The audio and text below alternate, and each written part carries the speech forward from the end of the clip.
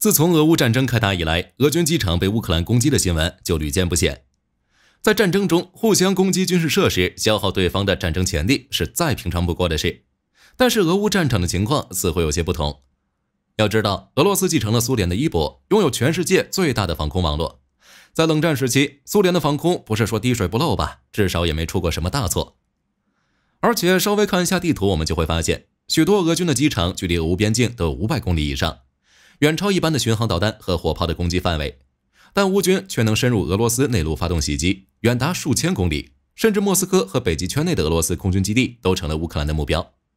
这就让我们不禁要问，到底是什么让乌军的攻击屡屡得手？乌克兰无人机在俄罗斯境内畅通无阻呢？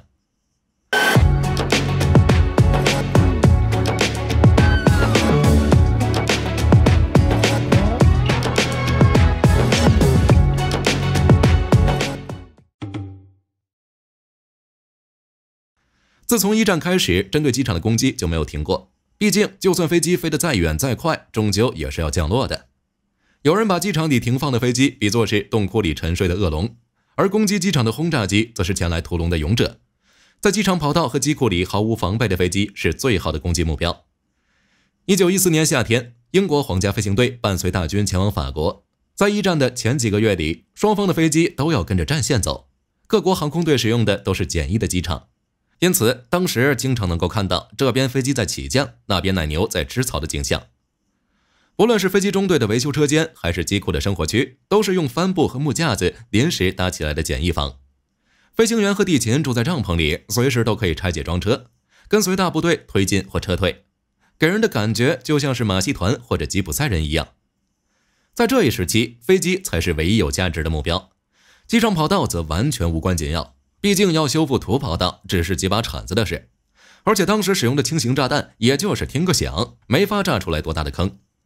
但是随着战争的持续进行，各国的航空兵们都发现，就算是飞机对跑道没有要求，但封闭的机库却是必不可少的，这又是为什么呢？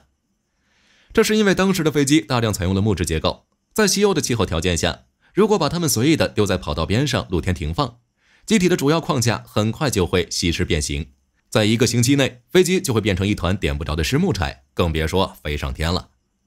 因此，一些机场开始安装钢架结构的机库，配备防空炮等设施，简单的飞行营地逐渐变成了半永久，甚至是永久性的空军基地和设施群。到了1918年战争结束的时候，美国人已经在欧洲建了100多个钢架结构的机库，还有200多个正在建设之中。说完早期的空军基地建设，我们来看看针对机场的空袭是什么样的。一战刚刚爆发的时候，飞行员主要执行侦察和引导任务，他们负责报告敌人的动向，为地面火炮提供火力侦察。飞机本身并没有什么对地的武装。有据可查的第一次对机场攻击发生在1914年8月24日，英国皇家飞行队的杰克森上校在比利时弗兰德斯附近发现了3架停在机场上的德国飞机，他和他的僚机康兰中尉丢下了1枚手榴弹，没炸到德国飞机就飞走了。随着空军基地逐渐成型，防空武器也被部署在机场周围。当时的防空武器主要有2种，一种是防空机枪，另一种则是口径比较大的防空炮。防空机枪发射燃烧弹，主要用来对付观测气球，而防空炮的高爆弹则主要用来攻击德国人的齐柏林飞艇。至于大小介于2者之间的飞机，地面防空火力拿他们却没什么办法。防空机枪威力不足，准确度也成问题，就算是攻击低空掠过的飞机，也很难造成有效的杀伤。而笨重的防空炮则更难对飞机造成什么威胁了。当时又没有近炸引信，飞机除非特别倒霉，否则少许的破片根本不会产生什么影响。面对英法的空中攻势，德国人给出的解决方案是让英雄去查英雄，让飞机去打飞机。1916年2月，德国开始以福克战斗机为核心，建立纯粹的战斗机中队，他们聚集在重要地点，组成了德国的空中警卫队。由此，拦截机的概念出现了。他们通常被部署在重要据点周围，对来袭的敌机进行防守反击，直到现在仍然是常见的防御手段。而英国那边则率先利用无线电技术，组建了历史上首个防空网络。英国人在地面部署了大量的观测站，装备有无线电测向系统和电话电报。一旦收到德军的机载无线电波，就将测得的方位传输给当地的空军司令部。在空中待命的战斗机中队会从地面上的信号面板中获取方向信息，然后扑向德国的轰炸机编队。这就是最早期的防空预警系统。在伊普尔战役中，皇家飞机队得以在进攻的早期阶段就将德国飞机束缚在远离前线的地方，靠的就是无线电预警。而机场的防御同样在进化，虽然平均1万发子弹才能打下来一架飞机，但英国人还是在每个机场安装了至少12组防空火力点，每个火力点都布置了双联装的刘易斯机枪、3英寸高射炮以及探照灯。与此同时，对机场的伪装也开始出现了。为了躲过轰炸，英法德不约而同地为机场的重要区域加上伪装网，给轰炸机的上机涂上迷彩，以降低辨识度。而这种伪装的集大成之作，就是直接造一座假机场。1918年，德国在布莱附近建造了一座假机场，导致英国轰炸机绝大多数的炸弹都倾泻到了这个用油漆、帆布和木头建造起来的假基地上。到这里，现代绝大多数的机场防御手段都已经出现了。在探讨俄罗斯机场防空为什么这么烂之前，我们先来总结一下现代常见的机场防御手段。要保卫机场，第一位的就是空中预警。良好的预警系统能够让机场在敌人发动轰炸之前就及时做出反应，进行伪装、欺骗和拦截。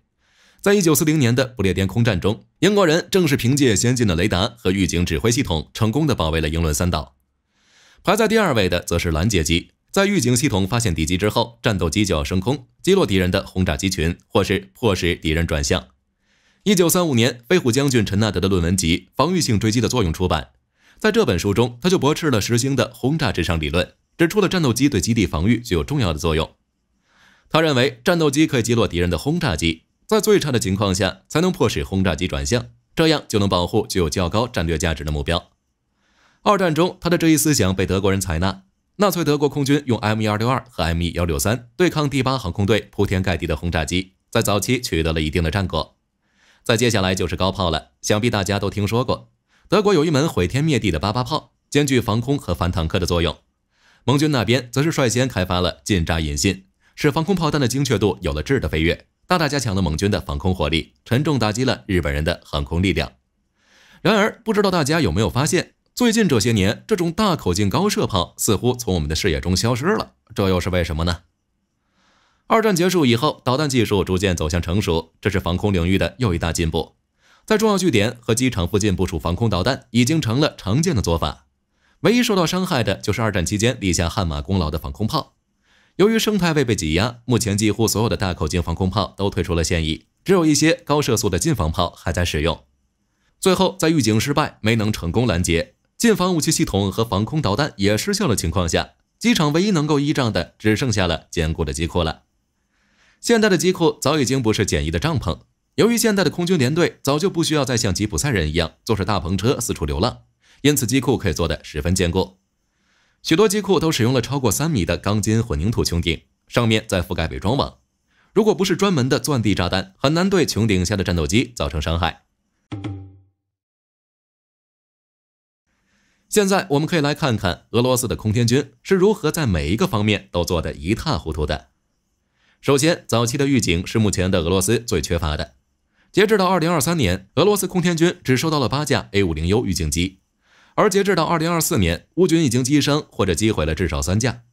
这些预警机本应该是俄军防空的哨兵，却因为数量不足，再加上对小型目标的探测能力较差，根本不可能在俄罗斯漫长的边境线上形成有效的监控。最令人感慨的则是2023年2月底，一架驻扎在白俄罗斯明斯克附近的 A50 被无人机大摇大摆的炸伤，还被拍成了视频传到互联网上。